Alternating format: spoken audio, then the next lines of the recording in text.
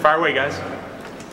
Coach, for you guys, what do you think the biggest adjustment will be over there? Not basketball related, but just in general life stuff. Well, I just think getting accustomed to the culture, to the history, of Korea in general. And I think that's one of the great things we're doing right now is spending time in classroom, getting that experience, and having people who have some background on the history and culture to share with our guys. How did the class come about?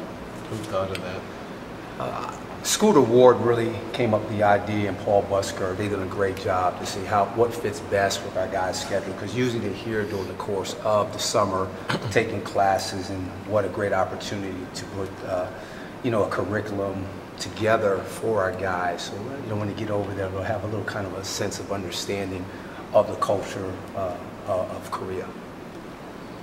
But just a little bit ago, Jamari was asked about his summer and sacrificing that, and he goes, this is one of the few opportunities we're ever going to get to do this. Have you really seen how much all the guys have stepped up and really embraced this opportunity? I really do. I think it's all coming to fruition now as we get obviously a little closer to the date. The guys are thrilled and excited to not only represent themselves, to represent the University of Kansas, but obviously have an opportunity to represent their country. So I think it's really cool and neat to see the excitement on their faces, and obviously with the additions of Nick Moore and Julie DeBose, coming from respective universities to be a part of this. So it's becoming really exciting. I think the guys obviously are looking forward to it. Fred, I know you've been doing a lot of planning. What's the itinerary look like? I mean, you guys leave on the 28th, and then what would you do for those few days while you're over there? Is there practice for a few days? Do you know much about kind of how everything is going to work? Yeah, it's been a total team effort in terms of the planning, because we're going to be over there for about 18 days.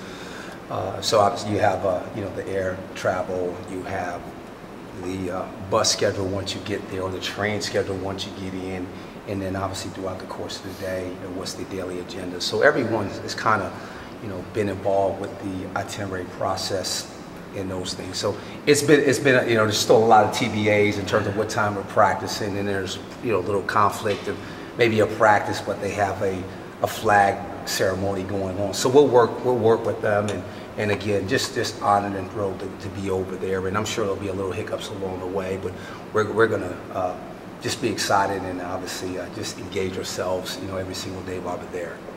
Do you know how long the flight is? It is, well, what we're gonna do is we're gonna fly Kansas City to Detroit, and then we'll go Detroit to Seoul. So the Seoul, it's probably roughly around 13, 14 hours. So Coach Self is already loading up on movies and those things for that trip. But it should be a fun time. Again, I still think it's a great time for us to just bond even on that long hour flight, or not long hour flight, but that 13, 14 hour flight.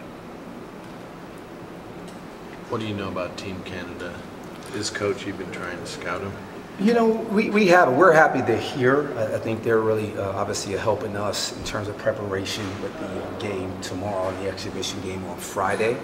We'll probably try to grab a scrimmage at some point while they're here as well. But I just think, just communicating with them, especially with the rules, the FIBA rules, and what to prepare for and what to expect. So we've been able to lean on them quite a bit. How hard has it adjusting to those rules, especially with the 4 10-minute quarters and the 24-second shot clock? It's going to be an adjustment for us, obviously, playing under the NCAA rules, but throughout the course of practices the past, month or so, our guys are starting to adjust. The biggest one is probably going to be the 24-second shot clock. So just not panicking, under pressure when the clock starts to get down to 12, 10 seconds and those things. But it's great because we'll play obviously a lot faster, and I think it also will help us with the shot clock change, throughout the course of the season this year. Do you think it's going to be a bit of an adjustment transitioning back into NCAA rules? Maybe the guys taking a step further back to shoot the three, or maybe getting in trouble with some goaltending type rules? Well, we've actually been working on that because we've been addressing that with our players each and every day, that what you can and cannot do. And obviously, when the ball on the cylinder and those things, you can knock it off, you can go after it. So just getting our guys to have obviously a fast switch to really go after the ball in those situations to, adjust to those rules. But coming back, I think we'll have time to adjust back to to the NCAA rules as we move forward. All right, thanks, Coach. All right, guys.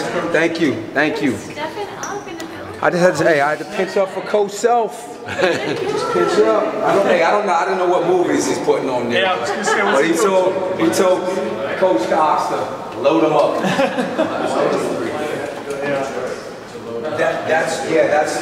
That's the hub there.